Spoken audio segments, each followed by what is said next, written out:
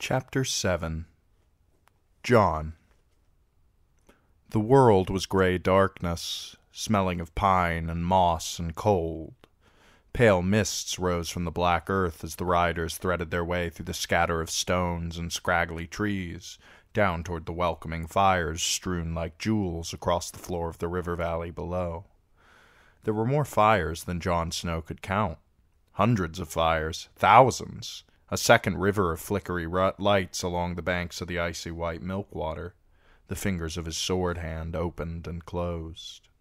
They descended the ridge without banners or trumpets, the quiet broken only by the distant murmur of the river, the clop of hooves, and the clacking of Rattleshirt's bone armor. Somewhere above, an eagle soared on great blue-gray wings, while below came men and dogs and horses and one white direwolf. A stone bounced down the slope, disturbed by a passing hoof, and Jon saw Ghost turn his head at the sudden sound. He had followed the riders at a distance all day, as was his custom, but when the moon rose over the soldier pines, he'd come bounding up, red eyes aglow. Rattleshirt's dogs greeted him with a chorus of snarls and growls and wild barking, as ever, but the direwolf paid them no mind. 6 days ago, the largest hound had attacked him from behind as the wildlings camped for the night, but Ghost had turned and lunged, sending the dog fleeing with a bloody haunch. The rest of the pack maintained a healthy distance after that. Jon Snow's Garen whickered softly, but a touch and a soft word soon quieted the animal. Would that his own fears could be calmed so easily. He was all in black, the black of the Night's Watch, but the enemy rode before and behind. Wildlings, and I am with them. Ygritte wore the cloak of Corin Halfhand, Lennel his hauberk, the big spearwife Ragwile his gloves, and one of the bowmen his boots. Corin's helm had been worn by the short homely man called Longspear Reich, but it fit poorly on his narrow head, so he'd given that to Ygritte as well, and Rattleshirt had Corin's bones in his bag, along with the bloody head of Eben, who had set out with Jon to scout the Skirling Pass. Dead. All dead but me. And I am dead to the world. Ygritte rode just behind him. In front was Longspear Reich. The Lord of Bones had made the two of them his guards. "If the crow flies, I'll boil your bones as well," he warned them when they had set out, smiling through the crooked teeth of the giant skull he wore for a helm. Ygritte hooted at him. "You want to guard him. If you want us to do it, leave us be and we'll do it." These are a free folk indeed, Jon saw. Rattleshirt might lead them, but none of them were shy in talking back to him. The wildling leader fixed him with an unfriendly stare. "Might be you fooled these others, Crow, but don't think you'll be fooling Mance. He'll take one look at you and know you're false, and when he does, I'll make a cloak of your wolf there, and open your soft boy's belly and sew a weasel up inside." Jon's sword hand opened and closed, flexing the burned fingers beneath the glove, but Longspear Rick only laughed. "And where would you find a weasel in the snow?" That first night, after a long day ahorse, they made camp in a shallow stone bowl atop a nameless mountain, huddling close to the fire while the snow began to fall. Jon watched the flakes melt as they drifted over the flames. Despite his layers of wool and fur and leather, he'd felt cold to the bone. Ygritte sat beside him after she had eaten, her hood pulled up and her hands tucked into her sleeves for warmth. "When Mance hears how you did for Halfhand, he'll take you quick enough," she told him. "Take me for what?" The girl laughed scornfully. "For one of us. Do you think you're the first crow ever flew down off the wall? In your hearts, you all want to fly free. And when I'm free," he said slowly, "will I be free to go?" "Sure you will." She had a warm smile, despite her crooked teeth. "And we'll be free to kill you.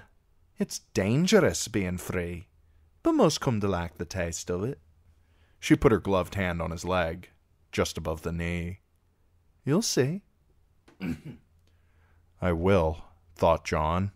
I will see and hear and learn, and when I have, I will carry the word back to the wall. The wildlings had taken him for an oath-breaker, but in his heart he was still a man of the Night's Watch, doing the last duty that Corin Halfhand had laid on him. Before I killed him.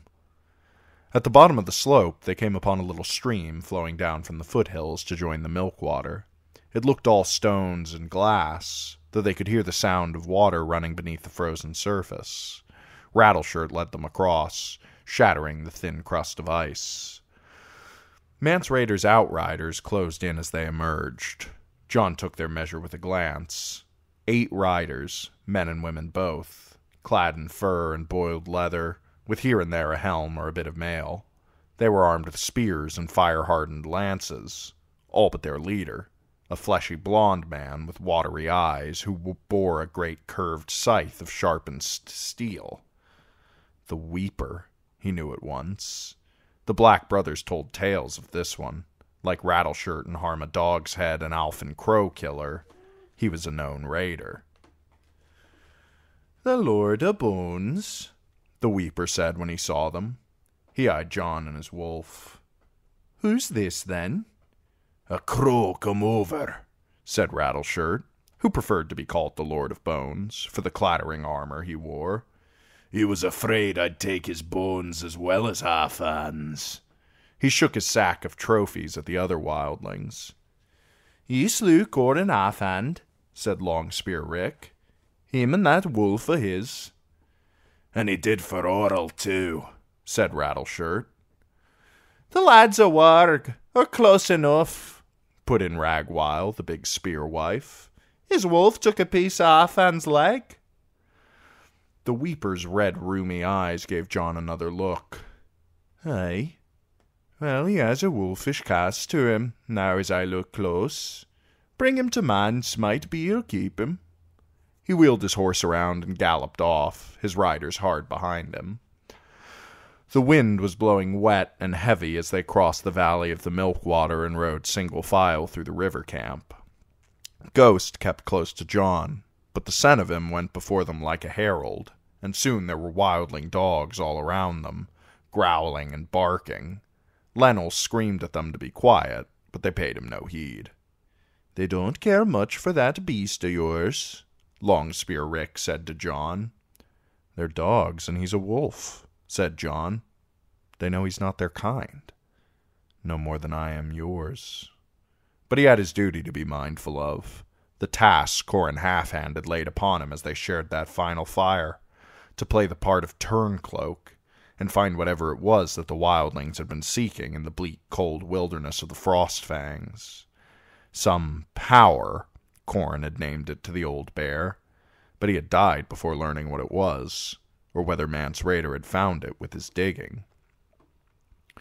There were cook fires all along the river, amongst wains and carts and sleds.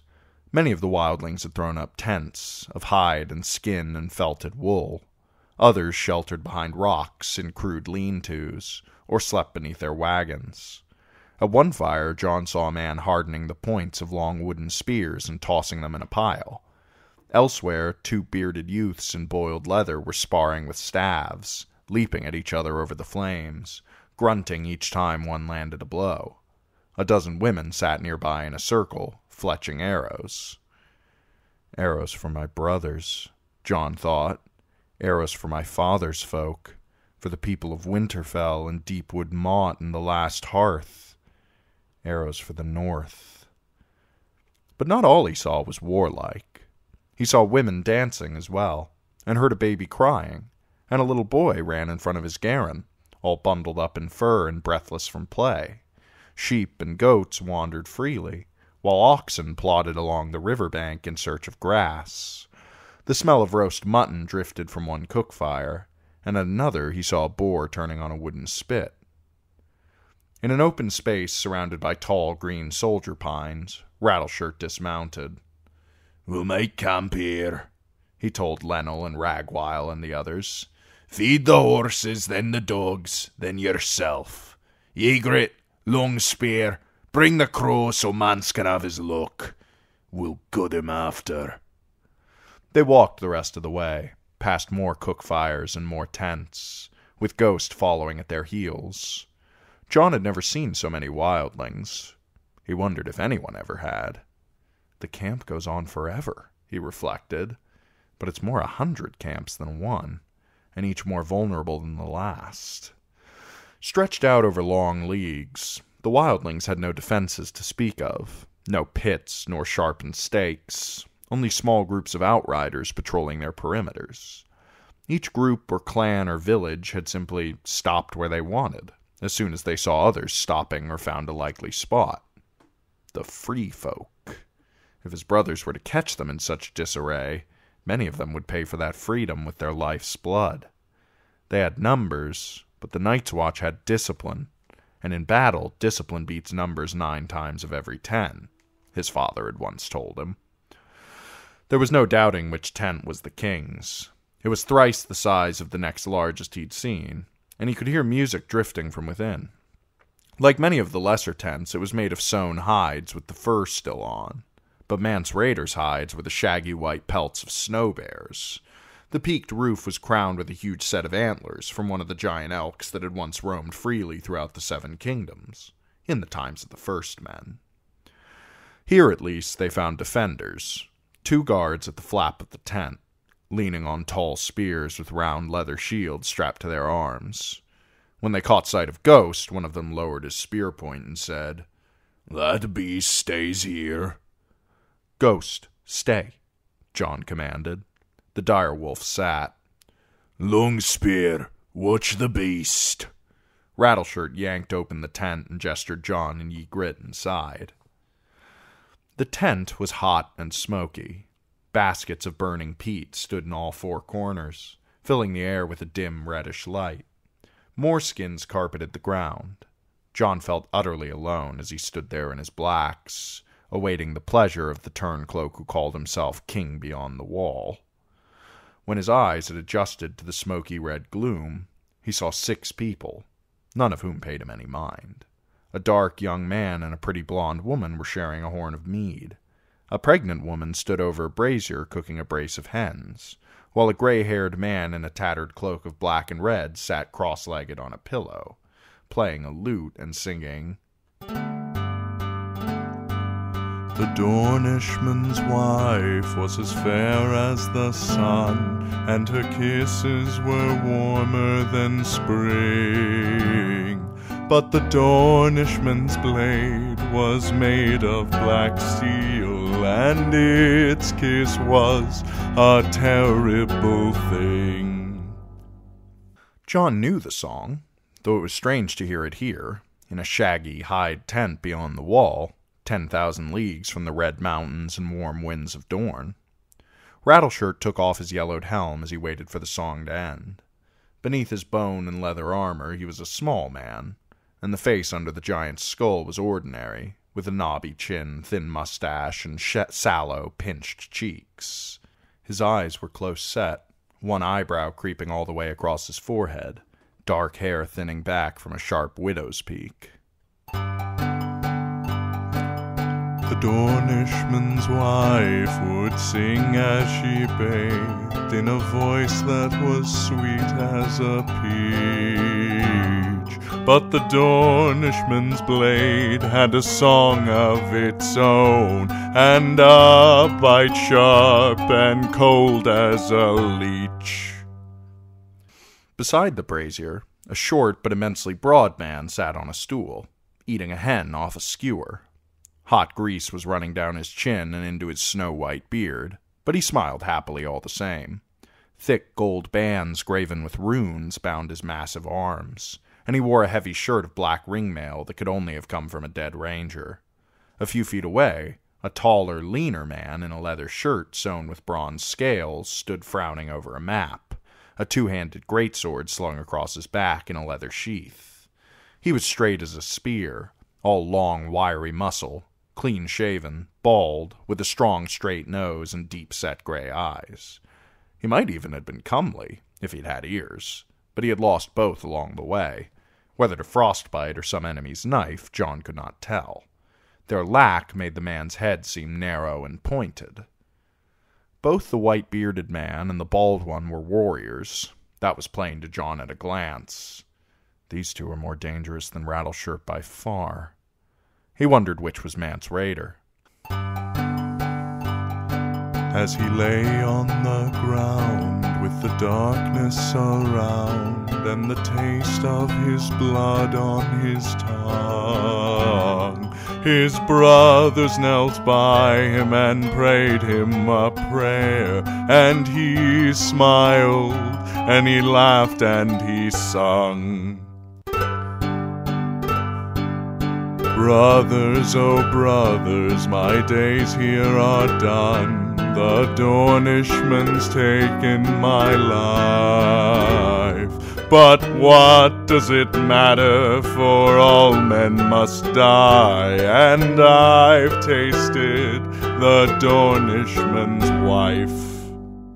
As the last strains of the Dornishman's wife faded, the bald, earless man glanced up from his map and scowled ferociously at Rattleshirt and Ygritte, with John between them. "What's this?" he said. "A crow?" "The black bastard which got it all," said Rattleshirt, "and a bloody warg as well. You were to kill them all." "This one come over," explained Ygritte. "He slew Corin Halfhand with his own hand." "This boy?" The earless man was angered by the news. "The half-hand should have been mine. You have a name, crow?" "Jon Snow, your grace." He wondered whether he was expected to bend the knee as well. "Your grace?" The earless man looked at the big white-bearded one. "You see, he takes me for a king." The bearded man laughed so hard he sprayed bits of chicken everywhere. He rubbed the grease from his mouth with the back of a huge hand. "A blind boy must be. Who ever heard of a king without ears? Why, his crown would fall straight down to his neck. Har!" He grinned at John, wiping his fingers clean on his breeches. "Close your beak, crow. Spin yourself around. Might be you'd find who you're looking for." John turned. The singer rose to his feet. "I'm Mance Rayder," he said as he put aside the lute, "and you are Ned Stark's bastard, the Snow of Winterfell." Stunned, John stood speechless for a moment, before he recovered enough to say, How could you know?" "That's a tale for later," said Mance Rayder. "How did you like the song, lad?" "Well enough. I'd heard it before." "But what does it matter? For all men must die," the king beyond the wall said lightly. "And I've tasted the Dornishman's wife. Tell me, does my Lord of Bones speak truly? Did you slay my old friend the Half-Hand?" "I did, though it was his doing more than mine." "The Shadow Tower will never again seem as fearsome," the king said with sadness in his voice. "Corin was my enemy, but also my brother. Once. So, shall I thank you for killing him, Jon Snow? Or curse you?" He gave John a mocking smile. The king beyond the wall looked nothing like a king, nor even much a wildling. He was of middling height, slender, sharp-faced, with shrewd brown eyes and long brown hair that had gone mostly to gray. There was no crown on his head, no gold rings on his arms, no jewels at his throat, not even a gleam of silver. He wore wool and leather, and his only garment of note was his ragged black wool cloak, its long tears patched with faded red silk. "You ought to thank me for killing your enemy," John said finally, "and curse me for killing your friend." "Har!" boomed the white-bearded man. "Well answered." "Agreed." Mance Rayder beckoned John closer. "If you would join us, you'd best know us. The man you took for me is Styr, Magnar of Thenn. Magnar means lord in the old tongue."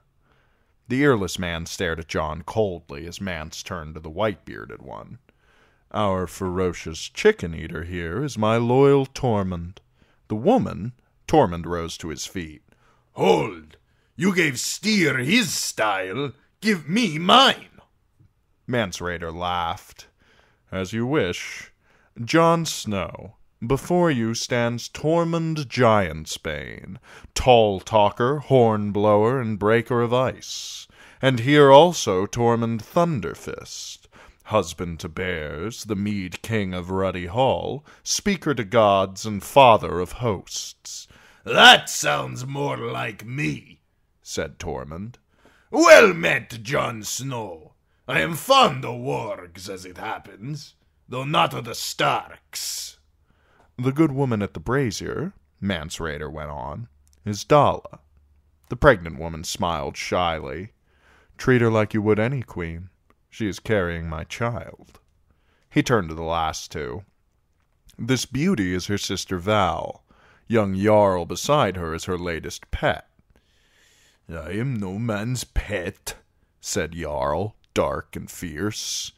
And Val's no man, white-bearded Tormund snorted.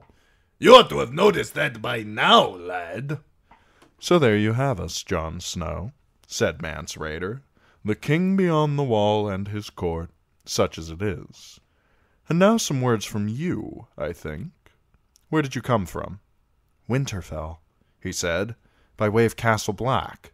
And what brings you up the Milkwater, so far from the fires of home? He did not wait for Jon's answer, but looked at once to Rattleshirt. How many were they? 5.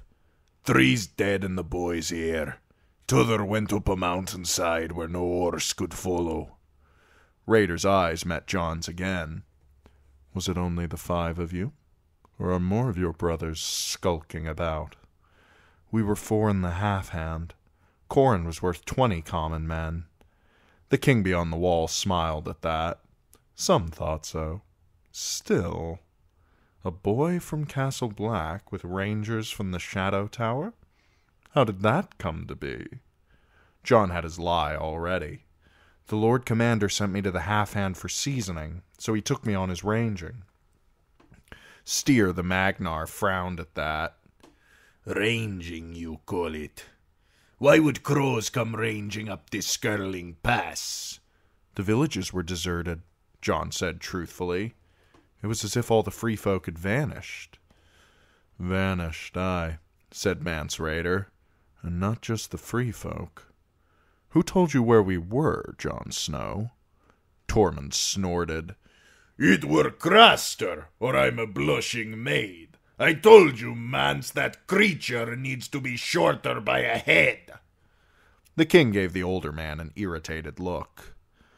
Tormund, some day try thinking before you speak. I know it was Craster. I asked Jon to see if he would tell it true. Har! Tormund spat. Well, I stepped in that. He grinned at Jon.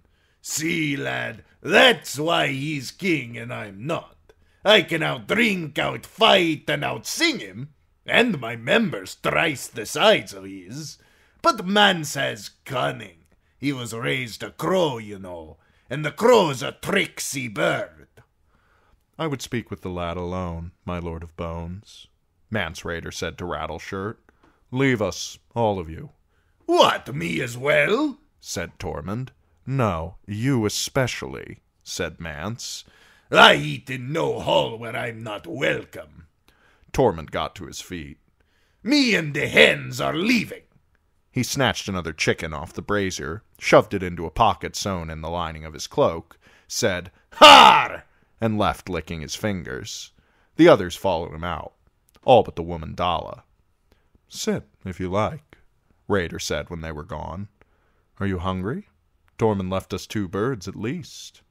I would be pleased to eat, your grace, and thank you. Your grace? The king smiled. That's not a style one often hears from the lips of free folk. I'm Mance to most, the Mance to some. Will you take a horn of mead? Gladly, said Jon. The king poured himself as Dalla cut the well-crisped hens apart and brought them each a half. Jon peeled off his gloves and ate with his fingers, sucking every morsel of meat off the bones. Tormund spoke truly, said Mance Rayder as he ripped apart a loaf of bread. The black crow is a tricksy bird, that's so. But I was a crow when you were no bigger than the babe in Dalla's belly, Jon Snow. So take care not to play tricksy with me. As you say, you're... manse." The king laughed. "You're manse. Why not? I promised you a tale before, of how I knew you. Have you puzzled it out yet?" John just shook his head. "Did Rattleshirt send word ahead? By wing? We have no trained ravens. No, I knew your face. I've seen it before. Twice." It made no sense at first, but as John turned it over in his mind, dawn broke. "When you were a brother of the watch." "Very good. Yes, that was the first time. You were just a boy, and I was all in black. One of a dozen riding escort to old Lord Commander Corgyle when he came down to see your father at Winterfell. I was walking the wall around the yard when I came on you and your brother Rob. It had snowed the night before, and the two of you had built a great mountain above the gate and were waiting for someone likely to pass underneath." "I remember," said John with a startled laugh. "A young black brother on the wall walk, yes. You swore not to tell, and kept my vow. That one, at least. We dumped the snow on Fat Tom. He was father's slowest guardsman. Tom had chased them around the yard afterward, until all three were red as autumn apples. But you said you saw me twice. When was the other time?" "When King Robert came to Winterfell to make your father hand," the king beyond the wall said lightly. John's eyes widened in disbelief. "That can't be so." "It was.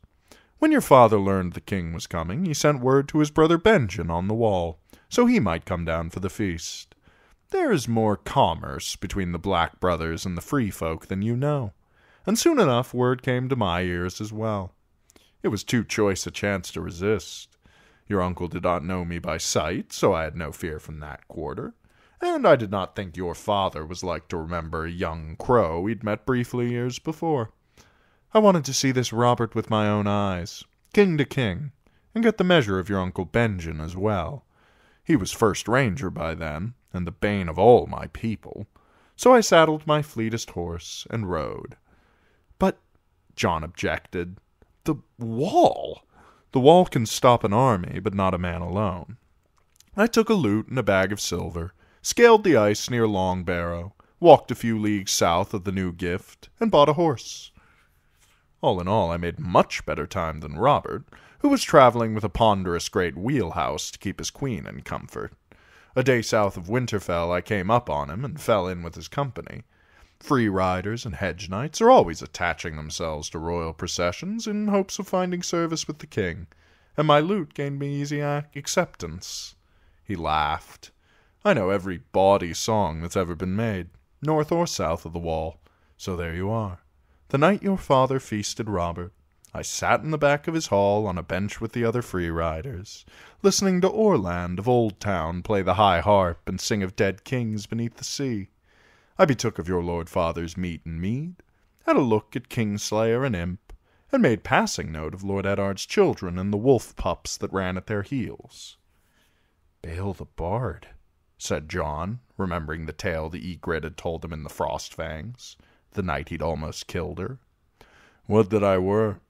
I will not deny that Bale's exploit inspired mine own, but I did not steal either of your sisters that I recall.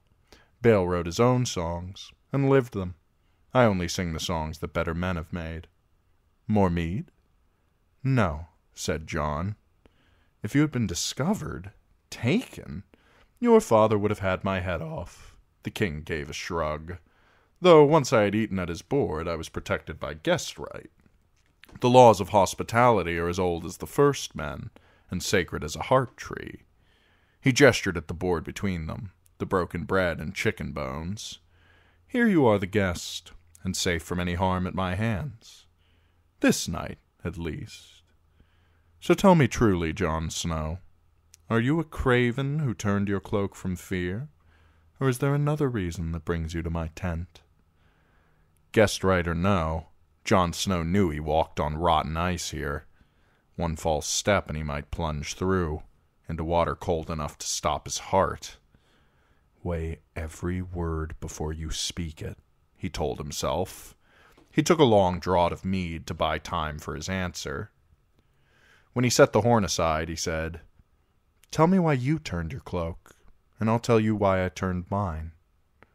Mance Rayder smiled, as John had hoped he would. The king was plainly a man who liked the sound of his own voice. "You will have heard stories of my desertion, I have no doubt. Some say it was for a crown. Some say for a woman. Others that you had the wildling blood. The wildling blood is the blood of the first men, the same blood that flows in the veins of the Starks. As to a crown, do you see one?" "I see a woman." He glanced at Dalla. Mance took her by the hand and pulled her close. "My lady is blameless. I met her on my return from your father's castle. The half-hand was carved of old oak, but I am made of flesh, and I have a great fondness for the charms of women. Which makes me no different from 3/4 of the watch. There are men still wearing black who have had 10 times as many women as this poor king. You must guess again, Jon Snow." Jon considered a moment. "The half-hand said you had a passion for wildling music." "I did. I do. That's closer to the mark, yes, but not a hit." Mance Rayder rose, unfastened the clasp that held his cloak, and swept it over the bench. "It was for this." "A cloak?" "The black wool cloak of a sworn brother of the Night's Watch," said the king beyond the wall. "One day on arranging, we brought down a fine big elk. We were skinning it when the smell of blood drew a shadow cat out of its lair. I drove it off, but not before it shredded my cloak to ribbons. Do you see? Here, and here?" He chuckled. "It shredded my arm and back as well, and I bled worse than the elk.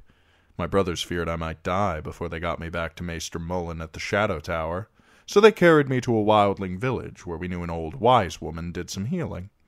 She was dead, as it happened, but her daughter saw to me, cleaned my wounds, sewed me up, and fed me porridge and potions until I was strong enough to ride again.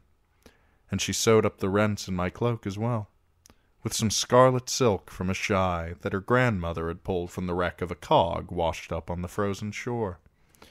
It was the greatest treasure she had, and her gift to me." He swept the cloak back over his shoulders.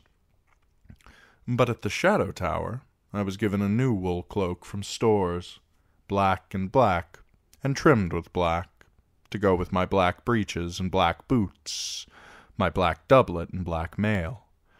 The new cloak had nor frays, nor rips, nor tears, and most of all, no red. The men of the Night's Watch dressed in black, Sir Dennis Mallister reminded me sternly, as if I had forgotten. My old cloak was fit for burning now, he said. I left the next morning, for a place where a kiss was not a crime, and a man could wear any cloak he chose. He closed the clasp and sat back down again.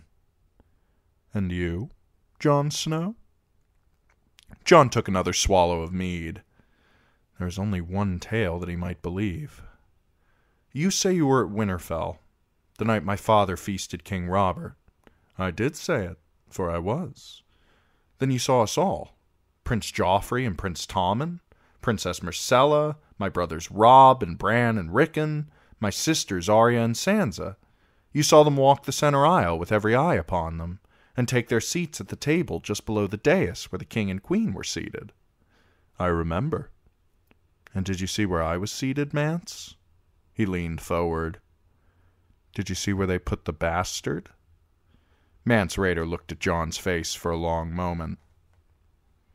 "I think we had best find you a new cloak," the king said, holding out his hand.